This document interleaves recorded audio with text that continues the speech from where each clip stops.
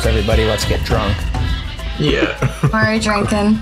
Well, I heard Tim crack open a beer. Yeah, I'm drinking Jack Daniel's Apple and Coke. Why the fuck are you making your voice that deep? I don't know. It felt weird to be loud when I said it. No, your voice sounds very deep today. Your voice dropped like Yeah, an what octave. the heck? Yeah, that's a full octave. Oh, I don't know. Are you sick? No, I'm not. I was drinking. I guess when I drink whiskey, it automatically mans me up a little bit. Whoa, Oh my god.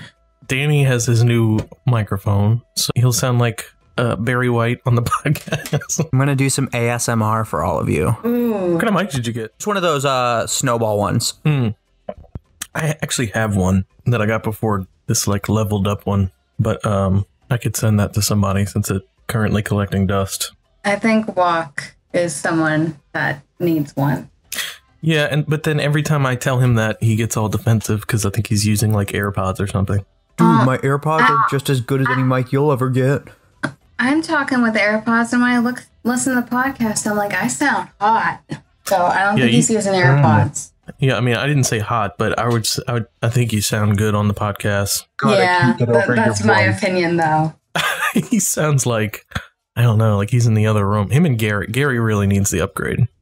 But that could just be his voice. All right, 32 days, 13 castaways, 5 co-hosts, and 1 podcast. This is Stranded in Tanzania, and I'm your host, Poody. Today we're joined by 5 co-hosts and alumni of Stranded. Hannah and Danny, who originally played in Stranded in Turks and Caicos, season 32. Hey. Nofo, who originally played in Stranded in Venezuela, season 19. Yay. Nate, who originally played in Stranded in Faroe Islands, season 25. Hello. And Loveita, who originally played in Stranded for Victory, season 36. Hello. All right. Today we're going to talk about the new merge. There are 13 people remaining. I think this is going to be a very entertaining merge. We're going to break down each character and their chances of winning. So, I guess let's get started. Should we go alphabetically or by like fan favorite? Let's go in the fan favorite ranking. All right, let me pull it up. Since that just came But out. that's spoilers. But that's for this most recent round. It's going to be more than just the most recent round in the final. You know? Yeah. Let's go reverse fan favorite. Yeah. Yeah, reverse fan favorite order. Talk about the people we don't like. We'll save the best for last. So let's start with Nick. Nick is currently the lowest on the fan favorite poll of the people still in the game. He's not even confessionaling anymore. He was pretty entertaining during the twist where he was collecting money and like considering buying the idol for himself and not giving that money back necessarily. But other than that, he's not giving us a whole lot of personality. Yeah, I mean, as we talked about in the last podcast, kind of the running theme of Nick's game is stealing stranded coin, lying about stranded coin. And, you know, at first he was really talking about laying low in his alliance. So getting to the merge and being this low in our fan favorite ranking isn't super surprising since, you know, he's mentioned that it was intentional. I just wish that there was like some other story about him or some ounce of personality being shown in the actual game that people were talking about. Because right now he's just there. And people, even in his alliance, kind of forget about him. Not only is he just there, but since he hasn't done any confessionals in 3 episodes, we don't even know what he's thinking.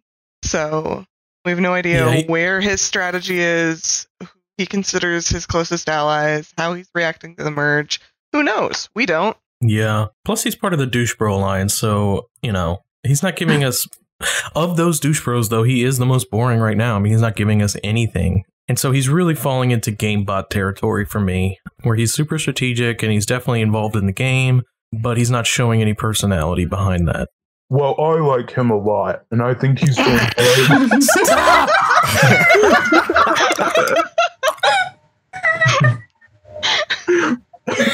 I think he's doing... No, I was just saying that. I don't know. You didn't have any thoughts, you just wanted to make that. I like him as a person. He's boring in the game, and that's it. He's a smart kid. Hannah, this is your buddy. He's a smart kid, and that's all I know about him, and I wish he did more confessionals, because I think he has the sorry, slurring my words already. Shit. Are you drinking too, or no? A little bit, but I don't know. I think he has the potential to be entertaining, but he's just not being entertaining, and maybe I just gotta yell at him to do some fucking confessionals, because I'm bored. Yeah. My thought about Nick is that, like, his peak of, like, potential here as a character in the merge is maybe going to be, like, whiny brat in, like, the majority alliance, where, like, when things don't go his way, he's like, no one listens to me. Like, that's where I see his trajectory going if he starts to show more personality. I don't see him being, like, you know, fun or bitchy in, like, a Lauren way or a Missy way. He's just going to be, like, the one that we laugh at because he's going to be the one that's so out of the loop in his alliance, because he's clearly on the bottom of it. I can't be the only one who thinks that. Yeah, definitely the least connected douche bro. My hopes for him are sort of that he takes advantage of his just sheer amount of stranded coin and goes all in on something last minute, just takes the power to himself. And it backfires, I hope. Tim, you are currently planning his next amazing race game. Is he busy ripping off Stranded totally and not focus on the game? I think he hasn't done any legs since Friday. What is he? He's just partying this weekend? Maybe. He's a new uni student, I think. Oh, okay. Maybe that's it. Well, that's all we can really talk about Nick, because that's all he's busy getting railed, you know? Classic freshman year shit. Yeah, he's doing he's doing ketamine. I was gonna say that's like I probably shouldn't put that on the podcast. Doing some special K. Yeah, we might use our NordVPN sponsorship. Yeah, I'll cut that part out. So who do we have next? Looks like next on the list is Aaron, his douche bro. He's totally tied with number Nick. 2. Oh, he is tied with Nick. Oh, tied for last. That's good. I think Nick's a lot more. Aaron's a lot more interesting than Nick, though, because Aaron is at least giving us a lot of confessionals, and I think he's a little bit less secure about his game. Like, I think during that tribal, he was super paranoid that it was going to be him, and so that kind of leads me to believe Aaron might be the one to break apart from these guys and stir some shit up when his name's on the list. Yeah, it says a lot about this cast that Aaron is this low in the fan favorite ranking, I think. Well, I think he did a couple things to piss people off who are the fans. So. Well, yeah, but in any other season, he'd be like a douchey strategist that would probably be like middle of the road for fan favorite. So for him to be number, 12 out of 13, like, I think that it's... Well, if I had voted, he would have been 13th. He's your least favorite? Yeah, he just really disappoints me. I just don't think he's interesting at all. And the only thing he has going for him is that he's an asshole in a cast of assholes. So... I like that he's scared of Lauren. I think that's funny, and yeah, I like that. In a different season, Aaron is king asshole, and we're all rooting for him to be a bit more of an asshole. But just because the second he goes paranoid, we have Lauren, Missy, and whoever fighting. It's like, okay, continue fighting, Aaron, just do whatever. Yeah, I'll be interested to see what happens when, like, some of our, unfortunately, hopefully that doesn't happen, but some of our A-listers get voted out, if Aaron then steps up into paranoid douche super mode. I think him and Carl have that potential, but we'll talk about Carl when we get to him. What else can we say about Aaron? I mean, game-wise, I think he's probably safe for a while. Him being a target in the early part of the merge, I think he's definitely going to be top 10, maybe top 8, at least until the douche bros have to start really thinking about which people in their alliance they want to take to the end. And I don't think Aaron is going to be somebody that they're going to want to be at the end with them, just because he comes off as super strategic and they're going to be like, oh, well, we don't want him to be the one that gets to claim all the moves. I think he's going to be the one cut because they're afraid of him. Whereas I think Nick's going to be the person that just is useless. Yeah. We had referred to this season as like a new Faroe Islands of sorts. And I kind of think, Tim, you would know this. The final 6 of Faroe Islands was kind of the leftover strategists, and that season finished strong because the final 6 were crazy with strategy after they had booted like Cecilia and Cassandra and some of the crazier people in the early merge. Yeah. I could kind of see that going this route where Aaron, Carl, and some of the other under the radar strategists are left at the final 6 or so. And that's kind of where I see Aaron getting the boot. What do you think? Yeah, I could definitely see Aaron being I think Aaron is just too paranoid for me. I think he would be... I think he is in a good position, but he would be the one who undermines it. And I think what's with the final 7 or so in Pharaoh, where we were the people who just realized how the game was going and just agreed to get rid of all the bigger personalities and threats. Yeah, I also see, if we're looking at last season, Kuril, we had some people that were good players that had a chance to win, specifically Maddie, Randy, some of those guys that really overplayed their hand around final 8 or so and ended up going with a lot of people turning on them. I could totally see Aaron falling into that trap. Yeah, I could see Aaron trying to make some big stand where, he's pretty assertive and abrasive a little bit. Not as much as some of the other people we have on the cast, like Dan. But he's going to want something to go a certain way, and when other people don't want that, he's going to get upset, and that could end up screwing him over in the long run. Yeah. Well, let's go ahead and talk about the next person on the list, Jack. Jack he's super likable guy, very nice. I don't know if he's necessarily... he's certainly overshadowed by John and Kara in terms of likability. But I don't know, there's not a whole lot to say. What is he doing strategically? Do we know? People keep ignoring him. Like at these tribal councils and at that the last challenge / tribal council, he was just like, why is nobody whispering to me? And he kept trying to whisper to people, being like, hey, how you doing? Talk to me. He's just a really nice guy that keeps on getting ignored, and that's kind of a funny thing. If it wasn't for him saying to everybody, he was saying, hi, nice to see you. I hope you're having a good time. I forget exactly what he said to everybody in a whisper, but if he didn't do that, he'd be at the very bottom for me. But he's doing that, and I think it's entertaining. So yeah, he's kind of our lost puppy dog here. Yeah, I love Jack. I think he's super adorable. He has some really just good, wholesome conversations with people that's completely not about the game. Game-wise, I do know he has been working... Well, Dean has been working him more to speak. But he is most interested in sticking with his potatoes. So, John, Kara, and Allison. And he also wants to work with Dean, Tommy, and Aaron. That's kind of where he's trying to set himself. Playing the middle for the long road is where he's trying to he's kind of in the impossible middle, though, because the one side is actively targeting his other side. And it's wholly unsurprising to me that sweet, innocent little Jack would much rather work with John and Kara and Allison, who are the really nice tribe. And they're all just about to be completely, I don't want to say decimated, because they stand a chance. They can do some work, but they're going to be hard pressed to make it far in this merge, because currently everybody else, some of them that we don't like, some of them that we do, have those people in their sights.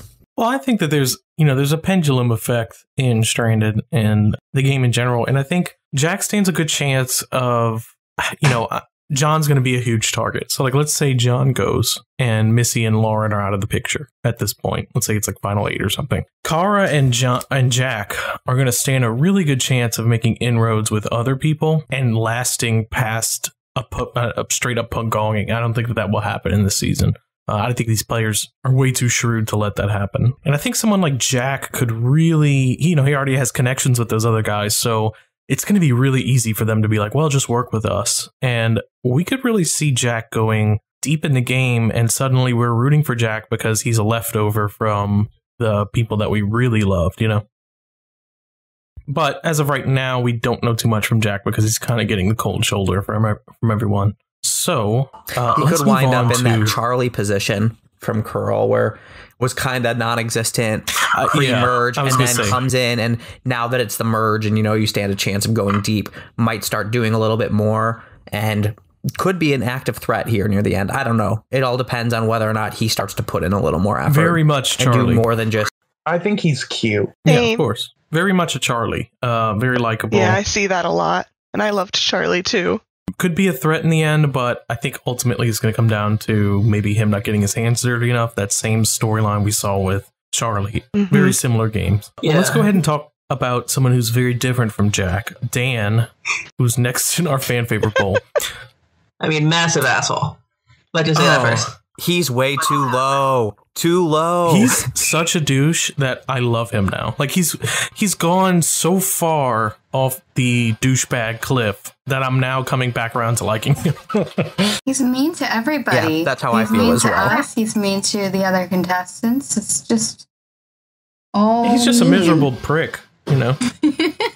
Maybe he's a Republican.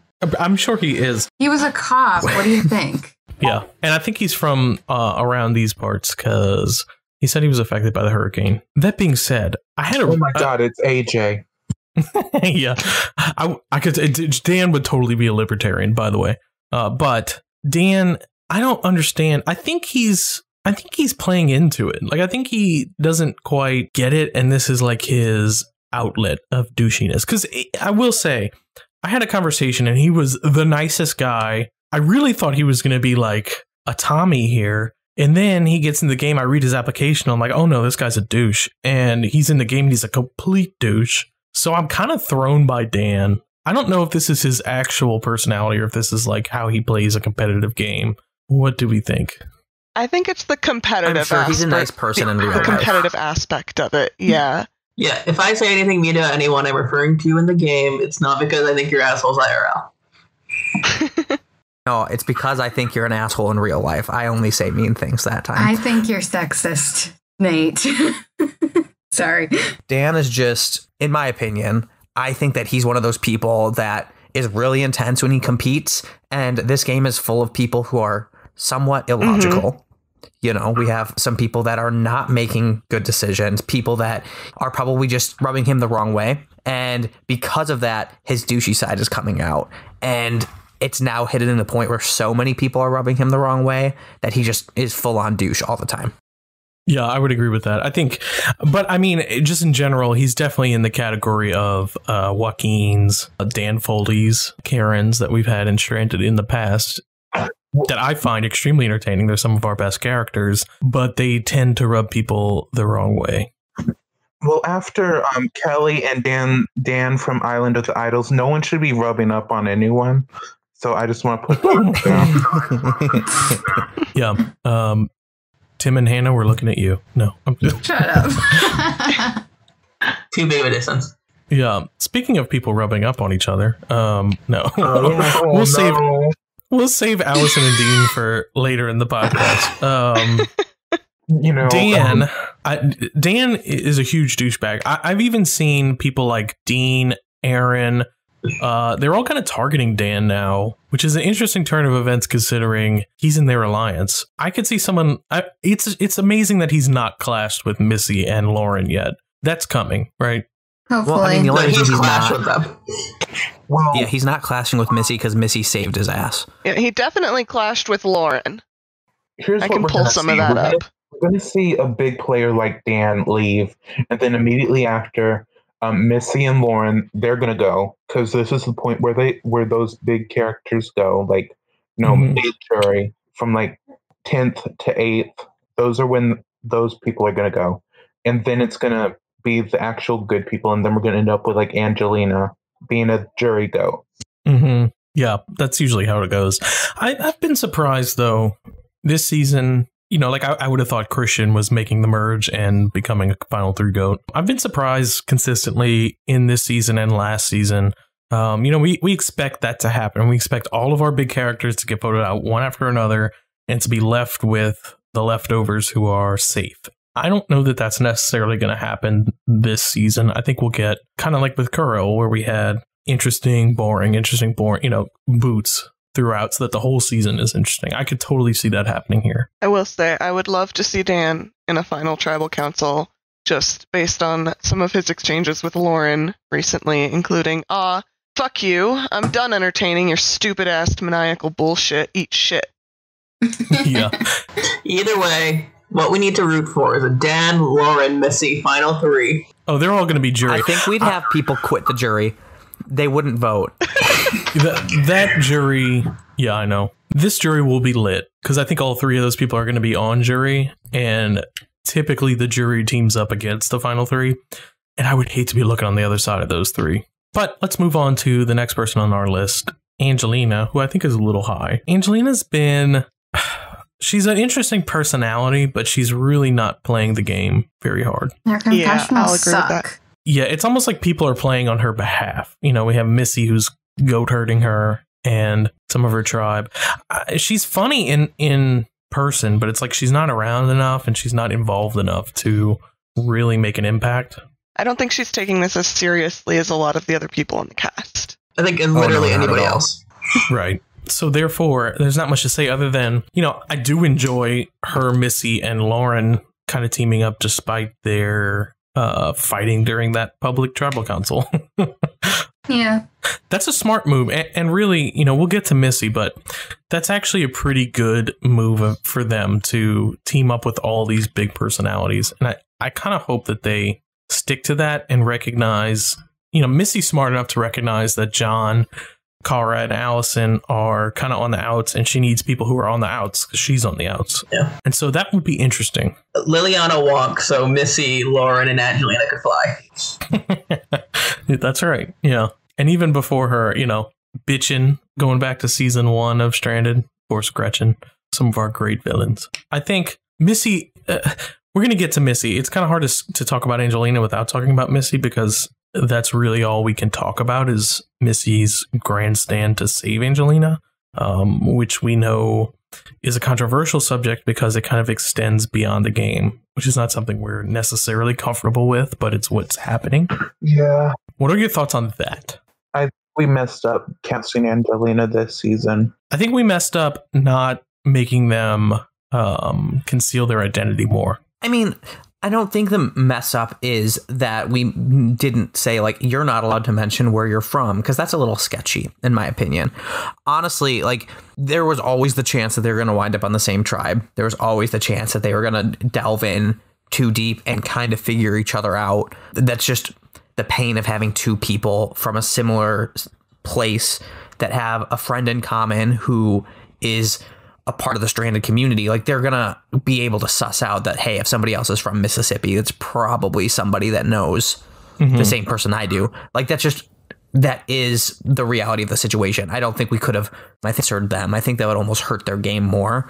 I think the only thing we could have done is maybe made the swap a little less random, but then, you know, rigging and all that shit, you know? Yeah, I think, honestly, I think in the grand scheme of things, it's going to matter very little. Like, I don't see Missy winning. I don't see Angelina and Missy staying together to the very end. I think they're too big of targets. So, you know, like, if Missy goes within the next 3 councils and then Angelina goes after that, or even if Angelina goes on, it's not going to impact the season that much. What it did impact was that Elizabeth boot, which I think had a ripple effect. So it's just a learning lesson we have to take forward in future seasons of, if people have an outside of Stranded connection, maybe don't put them in the same season together. Maybe if we do, look at the worst case scenario and assume it will happen instead of assuming it's not going to happen.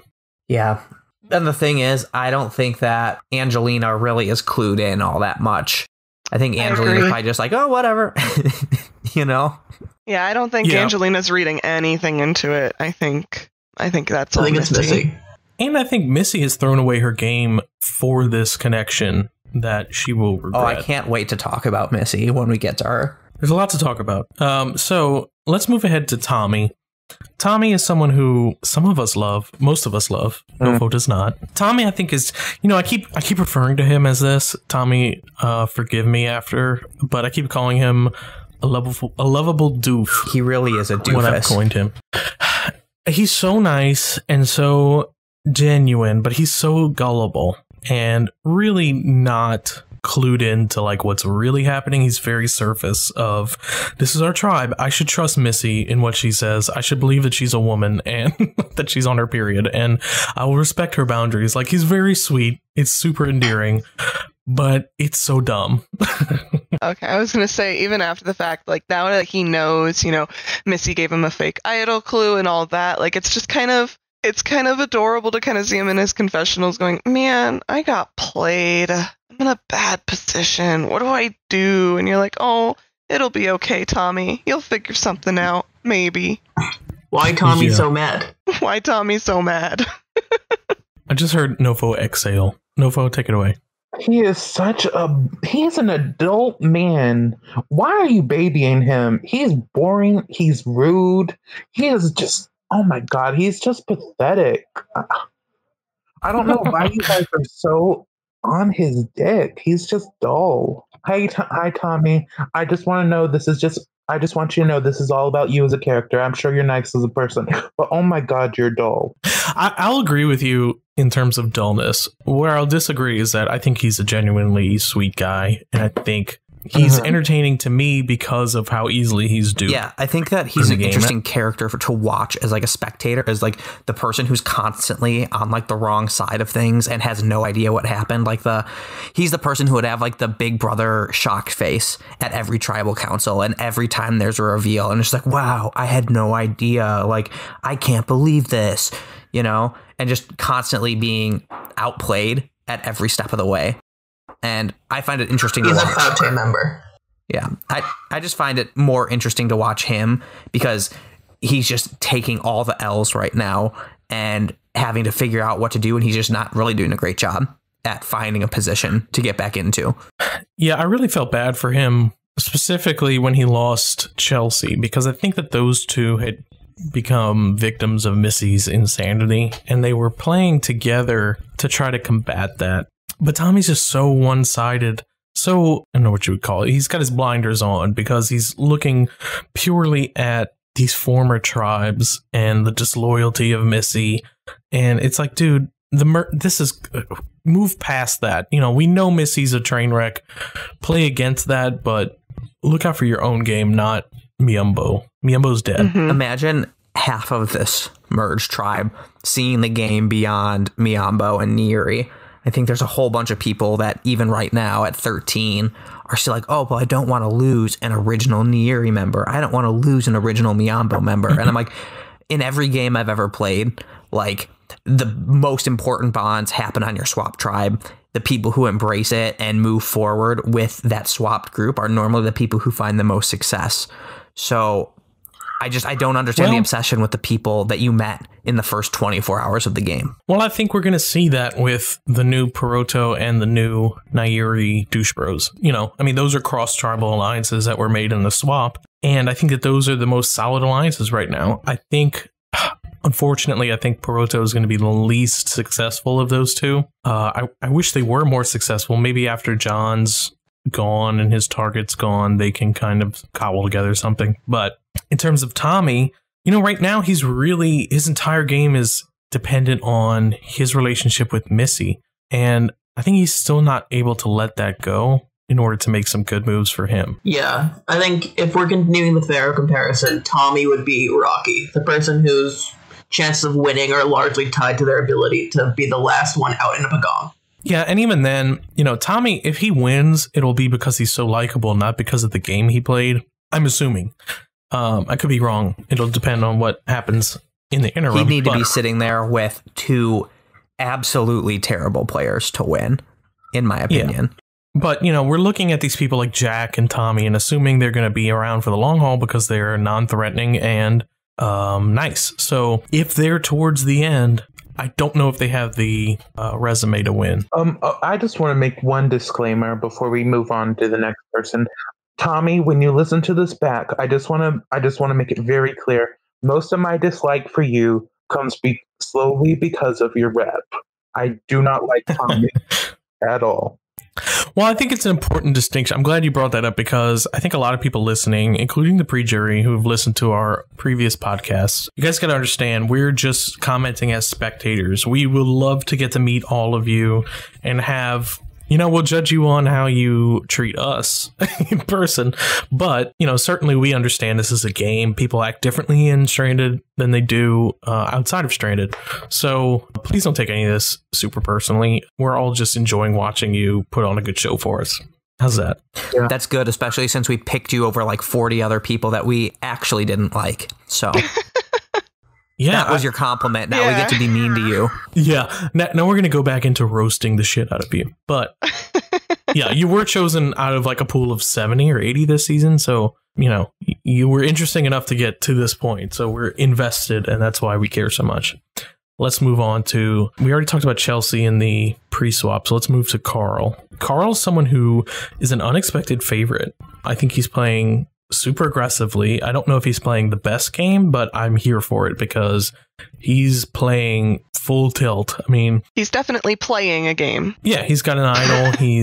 He's in with the douche bros. I'm interested to see, is he leading the douche bros or is that Dean? Yes. It is 100% Carl. Dean thinks he's a little more in control, so does Aaron, but it's Carl. Carl's the one calling all the shots. Their entire game plan to get out Peroto members is from Carl. Like, Carl, I see as a Nate. I really see him in that position this season, so I foresee him going final 6 at Faroe Islands. 6 in Faro. Yeah, this Jack Daniels is finally kicking in, so forgive me. Either way, I blame you for not pulling Rebecca. I would have won otherwise.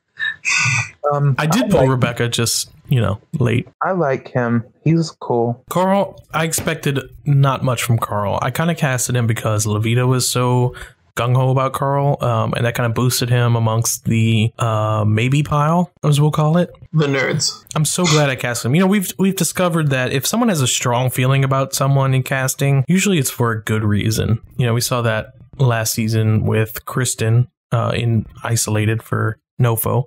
We saw that with Eric, with me, and now we've seen that with Carl for Loveita. Carl's delivered beyond what I expected. I really thought he was going to be a boring nobody, and he has really delved into the game more than I think anyone else this season, strategically. So Carl, I think, is going to be in the driver's seat. I foresee him going around the Nate boot around final 6, just because he'll be a biggest target of the people that are left over at that point. Yeah, he's definitely an endgame player. I think everybody will see his endgame threat and try to take him out before that happens. Yeah, he needs to team up with a Missy or a John, or just someone who's too big of a character to take out over Carl. That will not happen. Imagine Carl spending the entire pre-merge being like, we need to target John, and then working with John. It's never going to happen. Next level strat. It's not going to happen. 4D chess. Let's let Nofo talk. What do you have to say, Nofo? He benefits from being the most likable of the assholes, and I think he has the most potential to win. If I was going to make a winner pick now, it would be for Carl.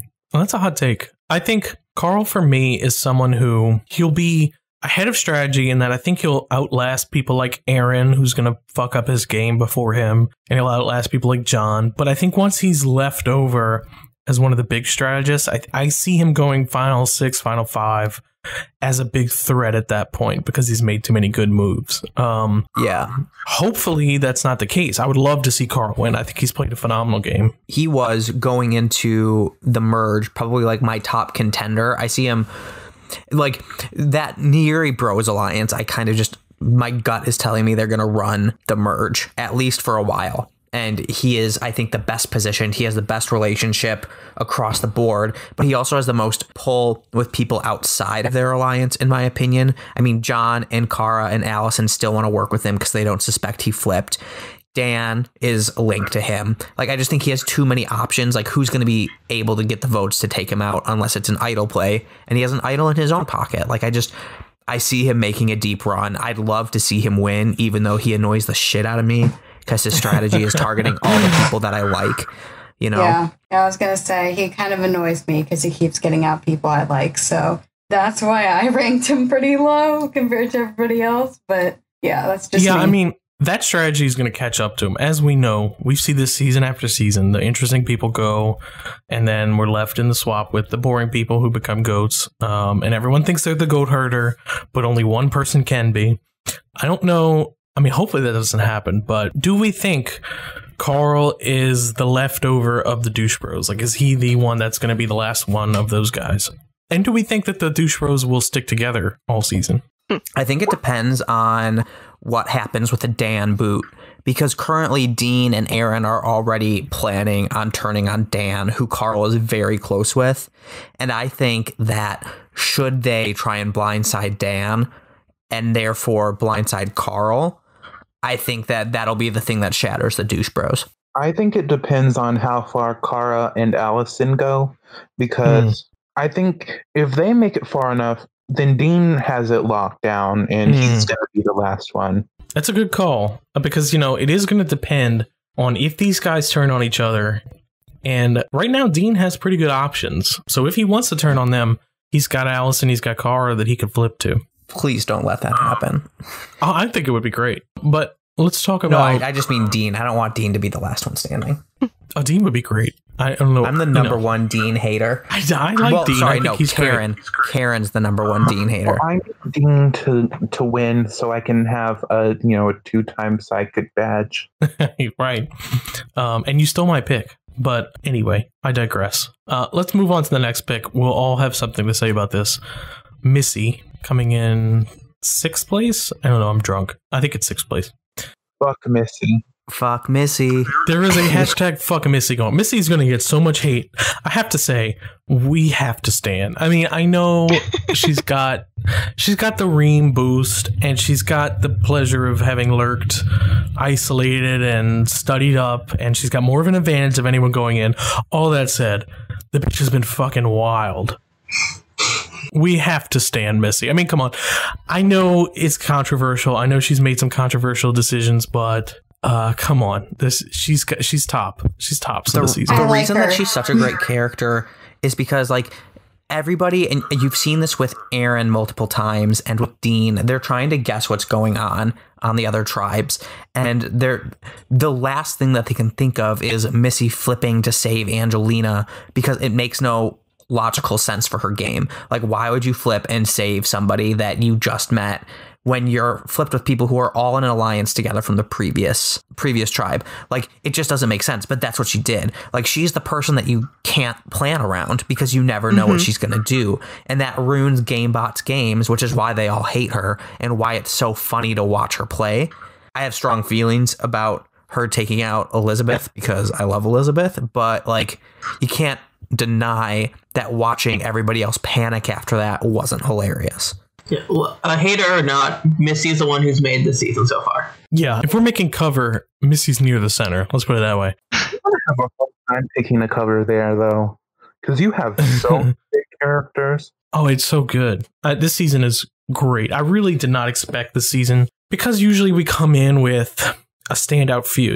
Last season we had Reem and Susie, and last season was fantastic too. But this season, it's everyone is delivering equally, so it's super hard to pinpoint who's the standout because everyone is great, and that's really where we want to be. Yeah, there's a solid 10 people who can make cover right now. Yeah, but Missy, it's definitely going to be a 7-person cover, let's put it that way, but Missy is one of the all-time stranded icons. If we're looking at this season as a whole, we're going to look at Missy, Lauren, and probably John as our top 3 ultimate standouts of the season. Dean. So it's hard, man, because you would throw Dean, you'd throw Dan in there, just as huge characters. But, Missy, her reputation is tainted because of the Elizabeth boot. And we know that has some outside of game influence. So that's hard for us to justify. But now that it's already happened and the merge has happened, she played 2 idols. She's really aggressive and insane. And we love that. We haven't had that in a while in Stranded because we've had real personalities dealing with real drama. But Missy is a throwback to the days of, and people listening, you guys won't have any idea what I'm talking about, but a throwback to Scout and Gretchen and Teresa and some of our insane players that used to just play the game super hard and fuck the consequences. This is what I'm going to play because I'm in it. And that's Missy.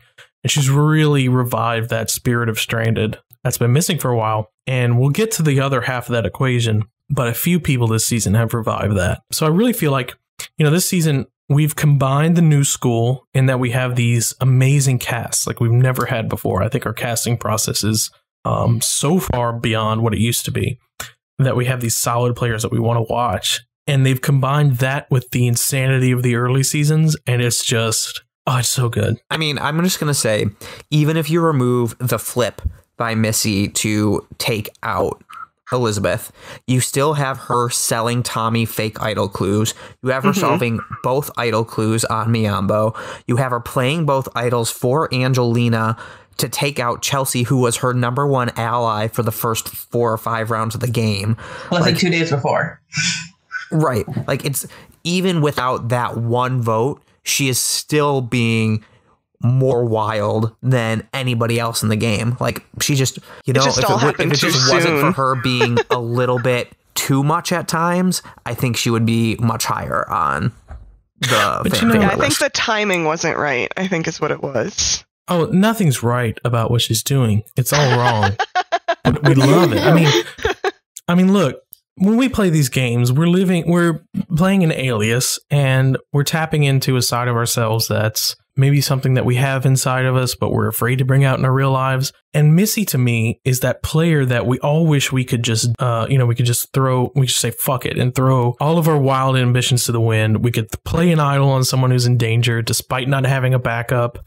Just play balls to the wall, and she has done that. So I have to give her a fuck ton of credit. She's going to piss off so many people. She already has. The jury has a hashtag fuck Missy going on. And by the end of the season, I can't imagine that that's not going to grow. But at the end of the day, like, she has played a game that most people claim that they'll play, and very few people do. She's going to be looked at this season as, I think, a legendary performance. I love Missy. I think she just doesn't give a fuck, and I love that. Hopefully when joins the server, she still sticks to, I voted out Elizabeth, cry about it, because that would be she the definitely best will. to see. I hope so. Yeah, Missy and Elizabeth are not going to be friends. Let's be honest. Does Missy have any idea that she's an Does she have any idea how she comes across? That's what I want to know. That's what I'm wondering too. Like, I don't see that much self-awareness in it. I don't think she cares. I think in order to play like that, you have to not give a fuck, right? Like, if you really... know if she's aware. I just want to know if she even has any idea that she looks like this. I think she knows. I think she doesn't give a fuck. That's how I feel. I feel like she is just She's playing... probably been told. We said this a little bit in the last podcast, but Missy is playing 100 miles an hour, and everyone else is just catching up. That's how she's going to make it... I think the only issue with the way she's playing 100 miles per hour is she's currently driving off of a cliff instead of on a road. Totally. Oh, no, totally. Because there's a way to play balls to the walls without giving a fuck in a way that, like, will help you. And she, I think, is doing absolutely everything she can to hurt her game in the way she's doing it. Let me be perfectly clear. Missy is not winning this game. I will eat my words if she does. I will stand 1,000,000% if she does. But I think Missy is just playing so hard, so fast, people can't catch up to her. Eventually, it will catch up. I said this yesterday. I think, she's playing so far ahead of people that it's taking them a while to catch up to her game. They weren't expecting an idol to be played. They're not expecting these big, outrageous moves of flipping on people and everything else. But once they do catch up to it, it's going to be her ass. That being said, it's so fun to watch. And it is a way to guarantee yourself Final 9 and a spot on the cover. It's just, it's not a winning game, but it's a good way to make it very far. A season where Missy wins is the best season of Stranded. Yeah, I mean, it's not going to happen, but... It's not the best season of Stranded. I'd be I would really disagree annoyed. with that. The season where really Missy makes annoyed. the final 3 thinking that she's going to win the game and then just gets absolutely eviscerated a la Ziggy in Stranded in Morocco. That's the best season of Stranded, especially if she loses to somebody like a Lauren. Then it would be the best season. Lauren winning is also the best season of Stranded. I was going to say, I mean, I would take either of those. But no, I mean, Missy winning is implausible to me. It would be amazing, and it would be incredible. I hate to say. It would be, it's like Russell Hantz winning Samoa. It's he played so far, so hard, so quickly that it's unfathomable that he could win. We'll see. If Missy makes Final 3, this is the best season of Stranded. Like, let's just put that on paper. I don't think it happens. I think she goes, Final 9, something like that. She could go on Sunday. Yeah. Based on how conversations are going. That would not shock me. What would shock me is her making it very far. Yeah, if Missy's here next week, it's great. Let's talk about Allison next on the list. We can't talk about Allison without talking about Dean because they have the cringiest showmance of all time. But it's absolutely enthralling. And I love that they're unapologetic about it too, right? Like I warned Allison today, like, hey, lurkers can see everything you're typing. Like, I mean, I don't know how to say that without telling her, like, girl, you might be embarrassed about this. But she was like, no, fuck it. I assume they could see me and I don't care. And I love that. And she was like, do I need to back down at all? Yeah, we're like, she no. was worried you were reprimanding her somehow. And you're like, no, go for it. Just know it's recorded. Yeah, no, we're all. Let's let our resident showman's expert, Hannah and Tim, cover this. Where was the one that we found yesterday? Deflect. In the live feed updates.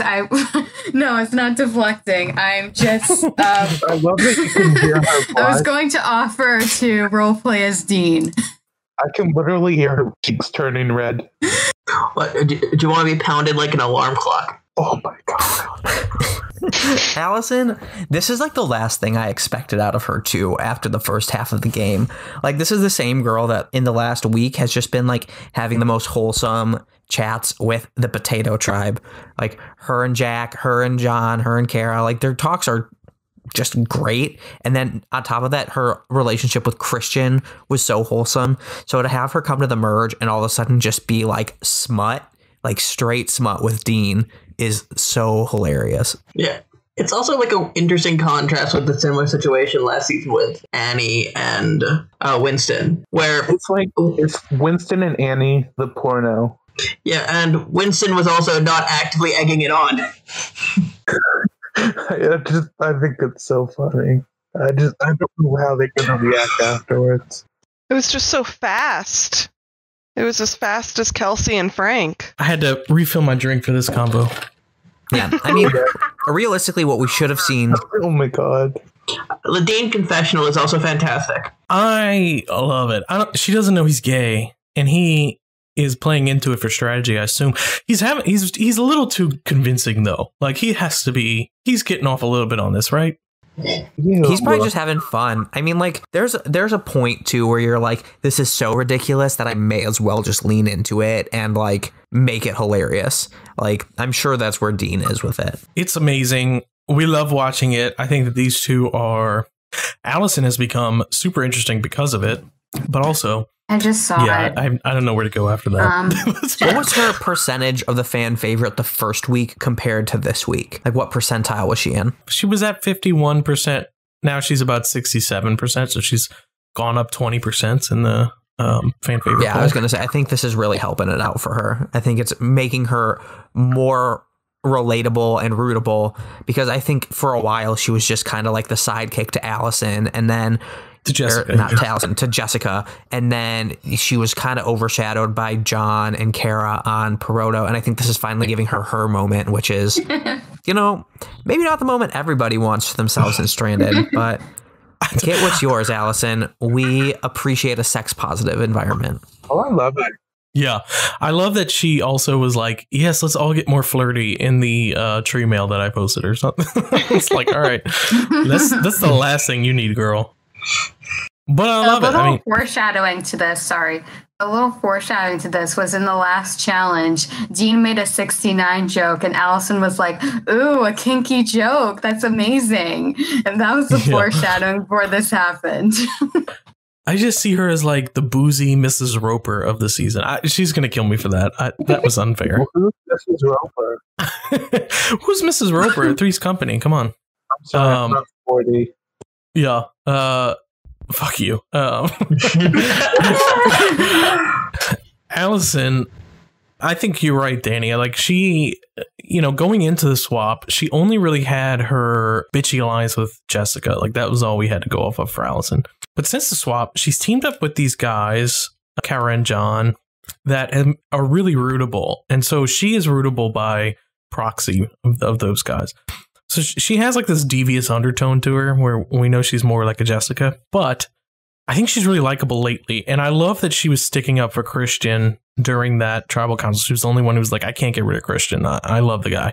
So I really think, you know, if let's say John goes, Kara and Allison are going to carry our underdog rootability status, I think. Yeah, I agree. I don't know how strategic and, you know, involved Allison will be moving forward. I think that she's a good, loyal soldier for an alliance. I wonder if she's going to have the autonomy to go on and like make moves if, say, John or Kara gets cut here pretty early in the merge. I wonder if she's going to have the autonomy to be able to play a game and make it to the end. But she is somebody that I would love to see make a deep run, if only for the dirty conversations, but more so because I think that she'd be a fun person to watch make it deep. I agree with everything Danny said. Yeah, she's an interesting piece in a lot of people's games, but she also has the Jessica downside where she can't just flip for no reason.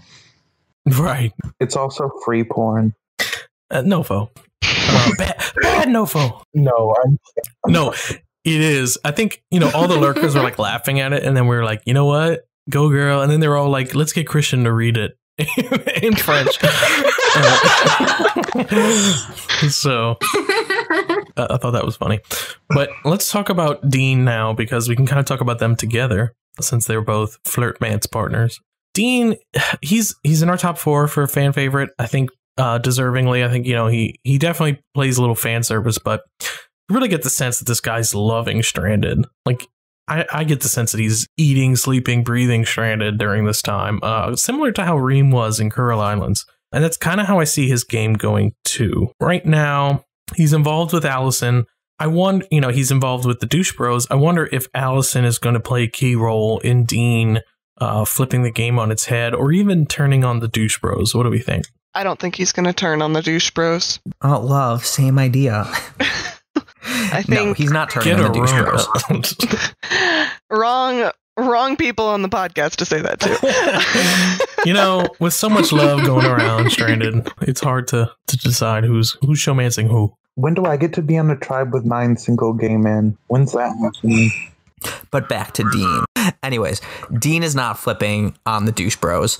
I think Dean's best case scenario here is that the Douche Bros take control and target the original Nieri people of John and Kara. And then once they get rid of those two, he wants to turn on Dan, who's another person that he's not connected to at all, other than a loose connection with Carl. And I think that Dean's ideal situation then is to take out Carl, and then he's left with all of those original Miambo people that he likes, like Jack, like Tommy, like Aaron. Those are the people he wants to go to the end of the game with. He'll use Allison if he can, but he doesn't view her as an ally at all. Like, he wants his Miambo people at the end because those are the people he trusts the most.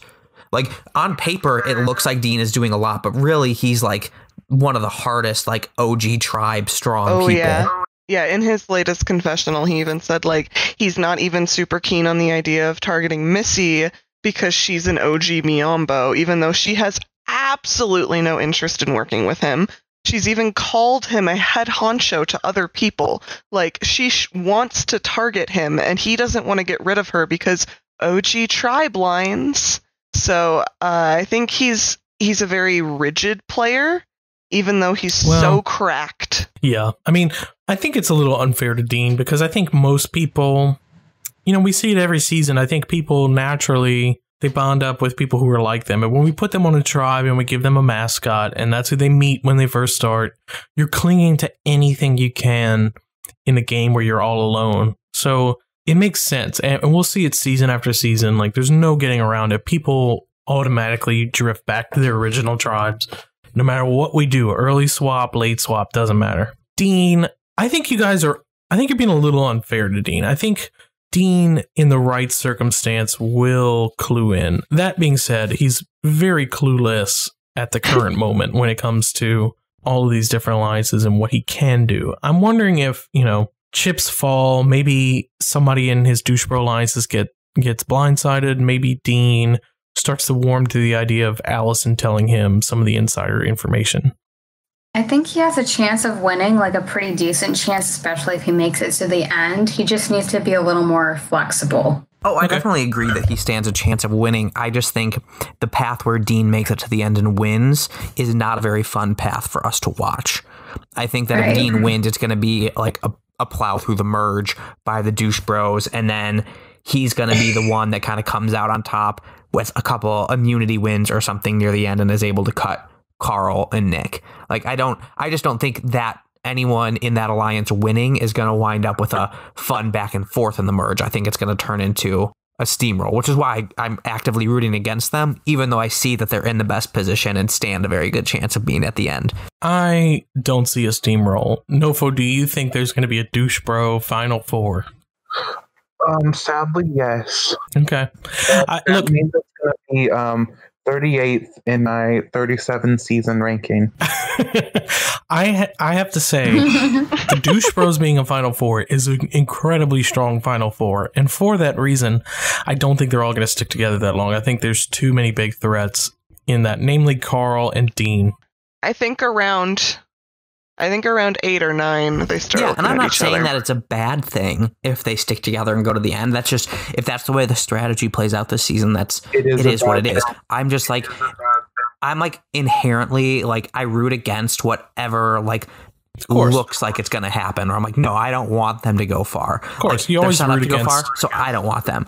You always root for the underdog, you know. Especially after Big Brother 22. God, fuck that. But do you think, does anyone genuinely think next week all 4 douche bros are still in? Oh, Yes. update on Big Brother. Cody won veto. Oh, I don't care. I stopped watching I was after going to say, Janelle left. you know, this season has been delivering far beyond Big Brother, so I have no desire to watch Big Brother. That being said, I think that merged tribal council is one of the most entertaining nights I've experienced in Stranded, and that's over 13 years of gaming. Let's move on to Kara, just eking out Dean on this placement. I think Kara's just super lovable, and she's playing the game really well. I think she's playing better than John. I think she's playing better than Allison on her tribe. I don't know how far she can make it, because I think that the Peroto people are going to be the underdogs here. And usually an underdog towards the end of the game is too big of a threat to keep around. But of the Peroto people, I think she's playing the best. And I agree. That goes beyond John. I think she's learned a lot. Even now, she's like, I got to cut John because he's too likable, and I got to start playing my game to make my case for the win. And I just think she has such a good head on her shoulders that she's going to be a real force towards the end of the game. You know, I think around Final 5, she'll really be a target, if not before then. So that's going to be a struggle for her. But right now, she's positioned really well. I think she's doing a good job as a social strategist. Like, she's not a game bot strategist in terms of looking at all the numbers, making the alliances, but she's making the right connections across the lines she needs to make sure, I think, that she won't come up as a target. You originally casted Brittany in Isolated. She went way before we thought she should. What is your view of her now in Stranded, now that she's made the merge? I'm very proud of her, and I think she's proving that she's what we saw in her from the beginning of Isolated. It was just, I don't think she was quite ready at that point. So like her activity level wasn't where it is now. I think if we were to throw her into Isolated now, she probably would dominate. I think she's a really good player, and I am very excited to see how she'll go going forward. But I think she's an all-star for sure. Yeah, she's super lovable, especially being part of that Peroto tribe. I can't stress enough the storyline of this season with Peroto, John, Allison, Jack. I think it's, they're definitely who we're rooting for. And so I really want to see that play out through the rest of the merge, not just like Peroto all going back to back. That would be so boring. It is proving the idea that we've had for a while now, that going from Isolated to Stranded or vice versa, it really is an advantage. Of course. And I love that we chose, we saw it with Ziggy. I think Ziggy was an exception to the rule. But even like Elizabeth and Kara this season are killing it. I think when you go out early and you get a taste of what it is to play Isolated or Stranded, this heightened version of these games, these online games, you really get a sense of what you could have done differently, and you have that regret. And so when you go right back into another season, you're really giving it your all, and that's what we're seeing from Kara, and we love to see that. I think we all have a sense of pride because we talked to Brittany at length last season, where she was watching the people in her cast do well, where she was screwed early, frankly. And so now that we're here in Stranded, and she's made the merge, I don't know how well she'll do, but so far she's done well for herself, and I can't be more excited for her and happy that she's gotten this opportunity. I also love that now that she has been a part of the Stranded community, been around for a little bit, that she's taken it upon herself to have lit confessionals, because Kara's Corner has been an absolute joy for the last couple weeks. Kara's Corner. Yeah, and I mean, like, I don't even like Taylor Swift, and I love Kara's Corner, so How dare you? First of all. No. Yeah, I think, I've done this for so long, and I've introduced so many people to gaming, and I think this season, too, we have a lot of the pre-merge that we just talked to, pre-jury, that have that same feeling of like, man, I really just want to play again. I want to prove that I can be good. And, I think Kara and even Elizabeth, I think, are the proof that apply again. We know how much you want it when you do want it, and usually it delivers on the second go around if you do end up flopping on your first. We know that this is like a new territory for a lot of people, and sometimes people deliver on their first go around, sometimes it takes a few times. Kara and Elizabeth, I think this season, were proof in the pudding that if you want it bad enough, you can succeed very well. Just study up, stick around with us. I know we're a crazy bunch, but hang in there and you'll get your shot, Oh, for sure. Okay, let's move on to Lauren, my personal favorite. We have to stand a very rare casting. I think Tim and myself have referred to her as the female version of myself. That is 100% true. Nofo even joked about that famously in like our second podcast. I wish we would have cast her as Nora. Yes, that's the only regret. Although, I mean, she's iconic now. Now Lauren is iconic and Stranded. Like, she is one of those people. She's outright Missy here. I think a lot of people rank Missy low because of the blind side of Elizabeth. But even still, I think Lauren is such a rare, uninhibited player. It's a miracle she's gotten as far as she has. But that just kind of shows she does have some strategy chops that she's hiding behind this personality, much like myself. And we stand 1,000,000%. Like, Lauren is a 1 in a million find that we will be so lucky to get every few seasons or so. Lauren's it. I gotta point out the fan favorite percentage. In the first week, her percentage was 35%, and now it's 85%. She jumped up 50% because she's really transformed after the I remember she's awesome. It was the spider when we bite. were I remember when we were going through our interview and all of us were kind of like, I don't know if I learned anything from that interview. She's still just this huge question mark, and we're like, okay, she's either gonna go like be a really, really good cast or a really, really big flop, and she has not disappointed us. And you know what? You wouldn't have even cast her if I hadn't made her yell at me. Yeah. No, and it really throws a monkey wrench in our casting plans, because I think with women in particular, it's hard to find those women that are very strong personalities, which we love. But even like, Stephanie, I think of Jessica, I think of Lauren, these women that when we interview them, they're very assured of themselves. They know that they're going to do well, but they don't show it, in the interview, because they're like, I'm going to be good. And you're like, all right, well, show that to us. And they don't show us. I think they're so self-assured that they don't need to show us. They assume that we'll cast them. So yeah, I agree. I'm going to loud cap you, Nofo. You made a comment. I think you didn't want to be said, but you said, I don't know if I believe Lauren is a woman. I don't know if I believe that either. She's almost like a Mia or someone that might be sneaking back into Stranded. Like, I've IP checked, believe me. But she's so much of our personality, so ingrained in our DNA of Stranded, that I can't believe she's a new player. It has happened before. Loveita was someone who we IP checked. We thought for sure she was someone who was sneaking back into the Stranded, and it wasn't the case. Very different from Lauren. Yeah, not exactly the Lauren. What do you mean? Loveita's exactly the same as Lauren. Yeah. Loveita, you didn't know it. No, I'm just kidding. But no, I think Lauren is so much the Stranded personality. I can't believe she's not Mia or someone from our... I compared her to Brooke from Us Stranded. So Jensa, Tiffany from ISO. Totally. Like, I see that. And the way that I saw it, we talked about it when we were talking about Angelina, that Lauren during that tribal council was just so in your face. She threw out who she was voting for. She was calling people out without whispering because she thinks whispering is stupid.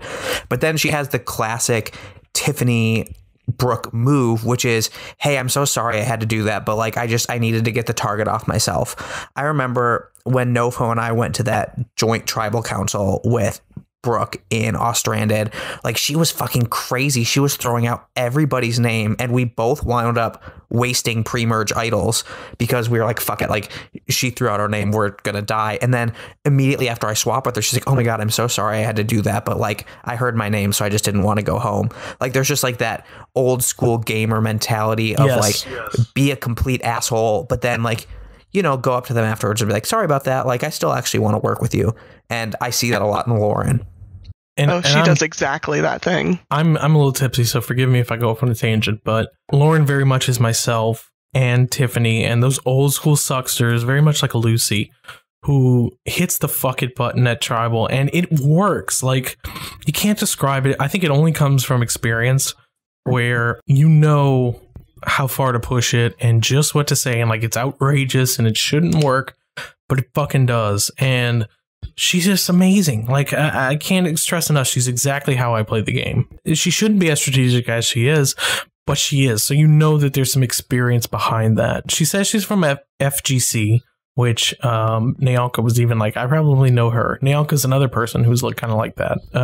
It's this old school, very savage, over the top personality that does have strategy behind it. It's hard to find, but like they've played so many games that they're just having fun with the game in general, putting their full personality into it, and that kind of distracts away from the game. I think Nofo, you pointed that out, being similar to how I played. Right. I think she really needs to lay on the strategy if she wants to have a chance.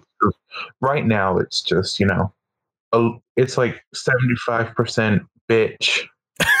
Well, I think it's a timing thing too. Like she can get away with being like this for a few more rounds before she really needs to turn up a strategy, because she's got that public idol she can use as a threat. She's got people basically scared of her, but not in a way where they necessarily want to vote her out right now. So I think she can ride that a little bit. She's ahead of the curve, I think, for sure. Mm-hmm. She's like, she's in that Missy territory of freaking people out to the point where they would never make those bold moves. And when you're playing against new people, that's alarming to them. So when I played, I used it as a distraction. Like in public, I was off the charts insane, and I knew that. But in private, I was very strategic, overly thinking, to the point where people trusted me. And they knew when I was saying something in public, it was like, hey, you know what I'm saying in public. You know where I'm going. This is my target. You don't have to worry because you're not my target list. And I think that Lauren even said something like that. So she is pretty clued in. Like, she's not a total wild card that she would like you to think. So I think people like, it's hilarious to see someone like Aaron get totally freaked out by a player like that. My dream scenario is just every round we get Lauren gets her closer and closer to people dragging her to the end, thinking that she's a goat, and then just having her like at the end being like, all of you fell from like stupid, like dumbass tactics. Like, that's the dream. Yes. And it's not that unfeasible. That's how I won. Nofo can tell you, Crash Course, that's how I won twice. People just disregard someone who acts insane in public, you know, and really she's played a lot of games. She's from FGC. That's like 10, 15 years ago, you know, before Stranded. So this is someone who's played a lot. Yeah, and I think that's the big difference between Lauren and Missy being in their off-the-charts insanity, is I think Lauren's has more purpose behind it that's going to work out for her. Either way, even if she goes home, we have to stand. She is a once-in-a-million casting. I can't believe we almost passed on her. She's proved us wrong, and she's amazing. So that's why she's number 2 on our fan favorite. Let's move on Love to you, Lauren. John, number 1, someone who's outseated Lauren and all the other crazies, Missy. John is another old school player who has... we are in awe of John because he's such a nice guy.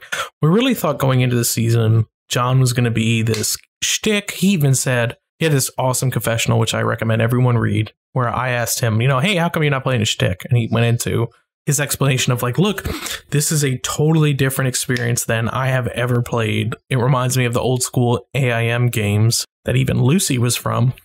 back in like 2004, there were these AIM minis that everyone played. And John is kind of from that era where, you know, he said like, this is super personal to the point where if you even wanted to play a shtick, you couldn't, because you'd have to instant message people daily as this other character, and it's impossible. So he's like, he said, I've enjoyed this experience more than I've enjoyed any other org because it's authentic. He's really gotten to know people, and we're seeing him, and he's such a nice guy. Like, he's known as a troll who plays like these wrestling characters.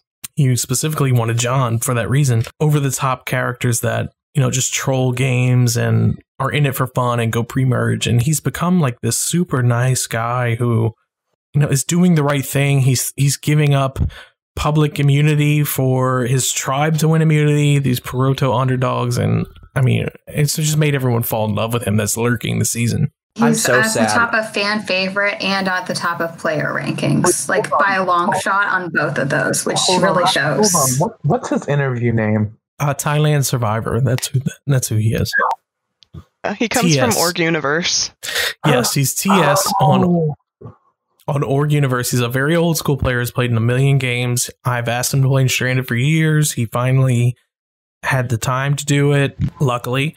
And I think he's killing it. And he's been like, you know what? I only play one org a year, and I wanted to play Stranded. And I think it's just shown. I think he's an all-star. I think he's amazing in this. He's a really nice guy.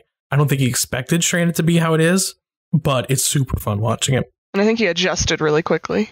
Yeah, I'm so sad with the way that the douche bros have thrown him out to the Sharks here. Like, I just watched him be like the name that everyone's throwing around as like who they want to target, and by proxy being like, oh well, if he has an idol, we'll have to target Kara or Allison. Like, that's been like the most disappointing thing of the game to me so far. But at the same time, like, he has been probably my favorite person to follow, even though he was on the boring swap tribe where it was just like boots and actives, you know, which I think that may be why I like him so much, because he hasn't made any controversial decisions yet that have pissed me off. But I mean, does it surprise you at all, though? Because I mean, he's the typical, like the prototypical merge boot. Like, this was going to happen regardless. Yeah, right. But I feel like when I would think of like a merge boot, like, you know, Missy would come to mind right now only because she's been such a crazy person for the last 2 rounds that I would just feel like everybody like, get her out of here. Like, I don't want to deal with her moving forward. But because some people want to keep her on their original tribe, you know, but I do agree with you. He is a big personality from his tribe. So it's not surprising that people are like, oh, well, John was playing so well in round 2. Let's target him. Holy crap. I went to the bathroom and I'm so drunk. I'm not drinking a whole lot in coronavirus, but here I am. So I love John. Enough to say. He's gonna have fun editing this later. Even the pick of John Hennigan for him is perfect. Oh, I think he's amazing. Like, I mean, he brought up that person in the interview. Even we didn't even tell him which seasons we were casting, and he brought up John. You know what's interesting? We all watch these seasons, and we all kind of have the same opinion of who's the villain. Like, we know Dan is the villain, we know John is a hero, but that's just based on like their personalities, and we all come to the same conclusion. So that just leads me to believe like John is a very awesome person in this particular season, and the way he's playing with the underdogs. And, you know, he even like, I don't get this way, but I was like swooning when he was giving up all of his coins to help his tribe that we were all rooting for as like the 4 underdogs against the other 2 tribes that were 5. Giving Jessica the idol. Yeah, like, he's just awesome. Like, as a, you know, I mean, I hate to say this because this is going to totally rub him the wrong way and everyone else listening, but like, he's that Rupert character that is being larger than life, but also extremely likable. And like the audience is going to root for him, and they are. That's John this season. Like, that's him. He is super lovable. He'll probably go around Final 9, if not sooner, but he's played a great game. And I think he deserves that spot on the cover and the title of like person that we're rooting for this season. And I love that award, person that we're rooting for this season. The player of the season award. And unlike Rupert, he actually has strategy. Person of the season. Of the season award. That's what you said. Person that we root for. person that we were Nofo, for are you the drunk season too? award. No, I'm just making fun of you. That's Stop! I'm not being We're weird. making fun of you. Why did you say my voice is like I'm trying to have a deeper voice? It's just how my voice is. Poody, something's up with your audio. It has literally been like an octave lower. You sound like this, Don't make fun of me. You'll hear it when you edit this. It's kind of died down now, though. It's a solid octave lower. Normalized. I'm wondering if your mic did a thing where it just like You're turned up making all me- its bass input. You're making me self-conscious now. No, You sound great, Poody. you will hear it tomorrow. This is all making it into the podcast. You're I just have to be more alpha to combat Dan's alpha male status.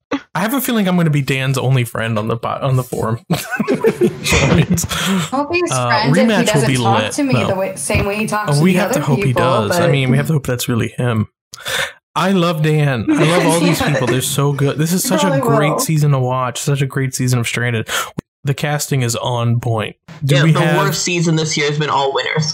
Yeah, and that was amazing just because it was all winners. Fuck, who cares who wins? Yeah. All right, so that was everyone.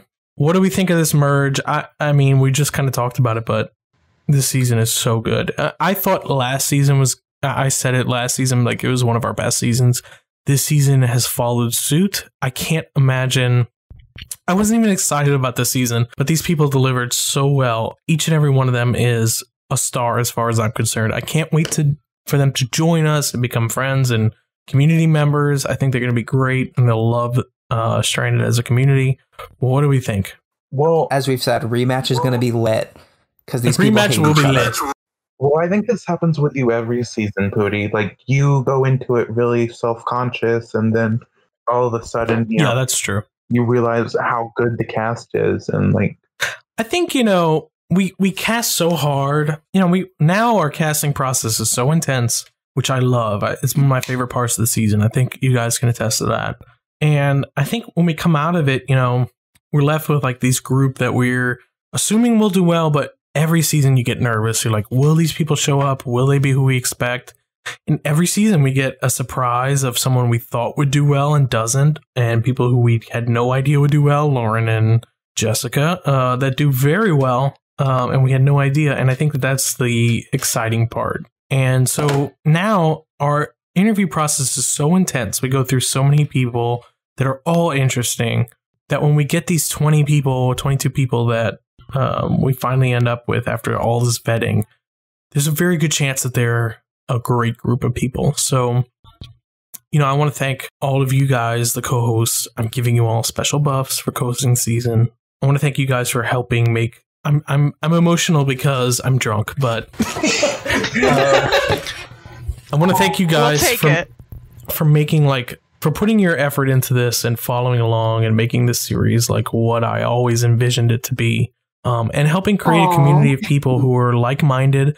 I think everyone in the community is super cool. I love even the new people that were voted off early, I think are awesome. And I look forward to all these people who made the merge. I think they're going to be an awesome part of the community. And I'm just so excited. I look forward to every new season. And I think you guys are a huge part of that. You guys help me cast and plan seasons and execute. And it's everything and more than I expected it to be. So thank you. You, Poody. Poody. Yeah, Poody. That was Thank beautiful. you. Yeah, especially at least on my end, where I really came in after I was laid off at the start of Curl. And this really gave me people to talk with during a pandemic. Yeah, I think, we're all looking for that during this pandemic. I know I am. I have close friends, but I don't see them nearly as much as I used to because of this pandemic. Mm-hmm. And you guys are really becoming my close friends, and we have fun doing this, and we enjoy roasting these new people, but also standing their successes and failures. And I hope everyone involved understands how special it is, and we will be friends with all these people after. So I think it's cool. It's a cool community that we've built, and I can't get over. It's beyond what I expected when I started this 13 years ago. So thank you. Yeah. All right, let's end it here while I get schnookered.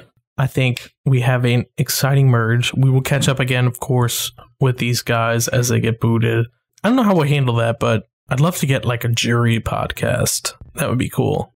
As we go on, we'll get more and more individual interviews with them, maybe on some type of podcasting recording. I wonder. Just individual exit interviews would be cool. Well, I wonder if we could figure out something like a round table-esque. Oh, that would be awesome. Where like, you know, Dr. Will comes and hosts. Maybe we can get like, I don't know who, but maybe Loveita, you can host. You'd be a good Dr. Will. Yeah. Or Nofo or somebody. If you want to do podcasts, like, you really don't need to be worried about their alias after they're voted out and they're on jury.